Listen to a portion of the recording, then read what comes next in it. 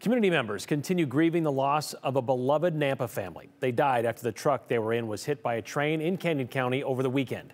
Abby Davis spoke to friends and family, and Abby, obviously everyone is devastated by this. Right, Brian. They say that the young family was taken too soon, and it's a loss that they simply can't comprehend.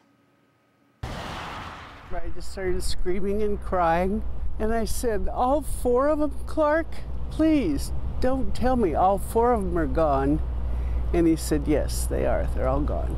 38-year-old Benjamin Maupin, his 35-year-old wife Capri, and their two kids, 17-year-old Caden and 11-year-old Ryder. The Nampa family died after their truck was hit by a train near Notus Saturday morning. You just kind of got that sense that it just wasn't real. And then the heartbreak sets in. Idaho State Police says Benjamin, who was driving, didn't stop at the crossing. Some people have said it was just inattention, and maybe he was talking to his wife or the kids or something. I don't know, and we'll probably never know.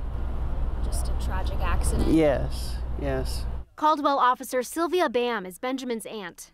She says the family was on their way out of town to go hunting. They did everything together. The Maupins owned the Mint Barrel Barn Event Center, a popular wedding venue in Nampa, which is how event planner Aaron Olson met them. And Capri and Ben purchased it and took it over and revamped it to be the property that it is today. She was one of those people that you just knew that if she said she was going to do it, that she would.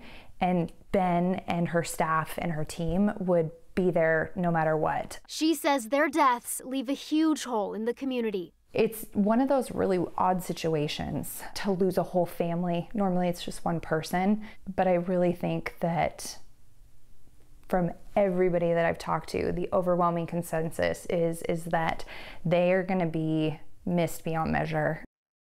Family celebration of life is this weekend. One of Capri's co-workers says that they'll continue events and tours at the event center. She says it's what the family would have wanted. And Brian, we should mention that ISP is investigating the crash. It's a tragedy, all four, whole family gone just like that. Thank you very much, Abby.